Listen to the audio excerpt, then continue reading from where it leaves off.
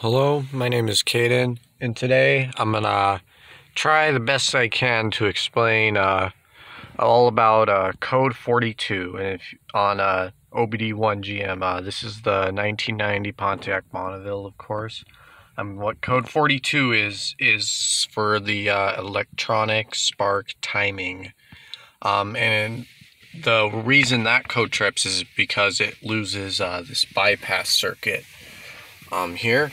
And if you have a Haynes manual, you can go to your wiring, your chassis electrical system, and basically it loses this bypass control.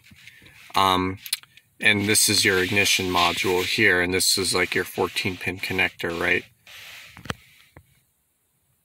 So how that works basically is once the engine exceeds 400 RPMs on startup, the ECM takes over the ignition timing instead of the ignition control module.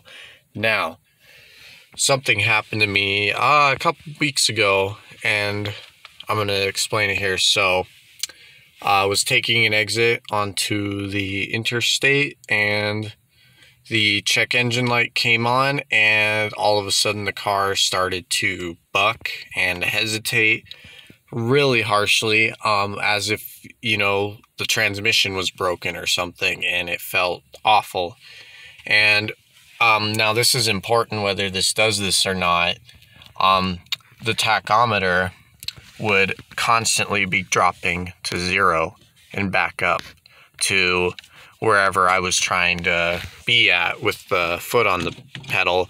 And that is because you keep losing your tachometer signal, which your tachometer signal strictly comes out of the ignition control module itself. And it has these buffer switches and these amplifiers inside. And that is what usually goes bad inside the ignition control module itself.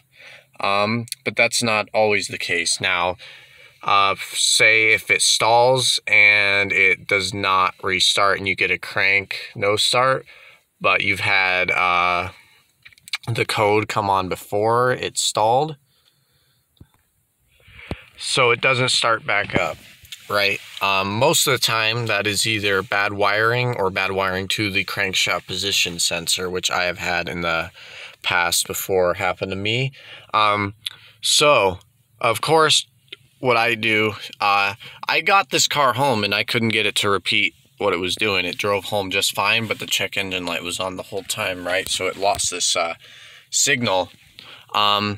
Obviously check the wiring, wiggle the big harness, and if you wiggle that harness and it constantly dies or you feel it hesitate or jump, assume that's your issue and tighten that plug down, because that's something that can happen before.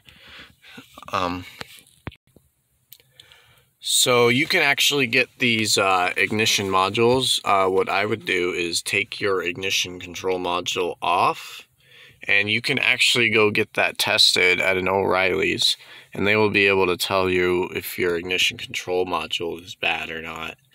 Now, if they tell you it's bad, I mean, great. Then you know you just need another ignition module, which ended up being my case. The ignition control module had failed, and I figured it was that because of it constantly losing that tachometer signal.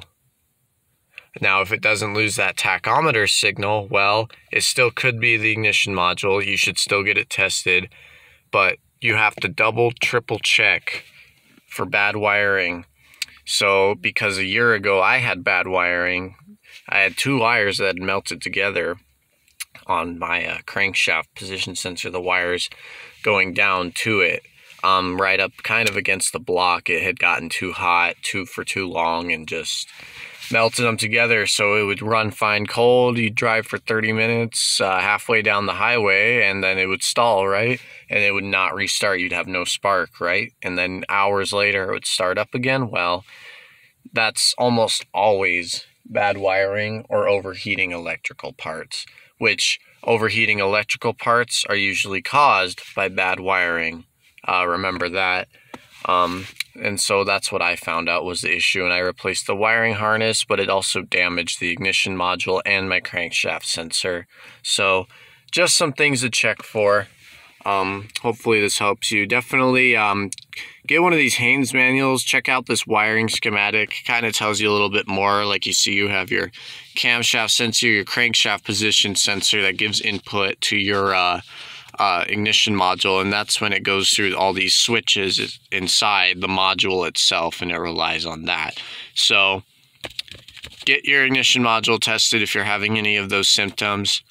If it's not bad, normally it's going to be bad wiring or a bad crankshaft position sensor, or even a bad ECM itself, which is possible but not usually super common. Anyway, I hope this helps a little bit. Just thought I'd make a short video today before the snowstorm comes in later today. And I will catch y'all in the next one.